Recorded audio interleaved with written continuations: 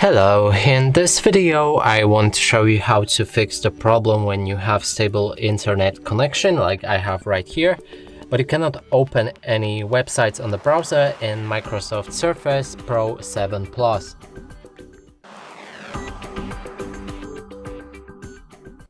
To do this, first let's open a browser. In this case it's Microsoft Edge, and now we can try to open basically any website. And as you can see, there's a problem and we can't reach it. And to fix this now, we need to close the browser, go for the start, open the settings.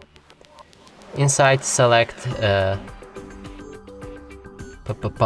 was time and language, sorry, date and time. And then enable set time automatically.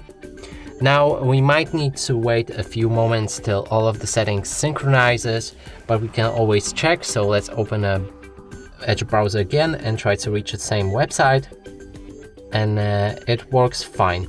And that's it for this video. Hope you like it. Please consider subscribing to our channel, leave a like and a comment below.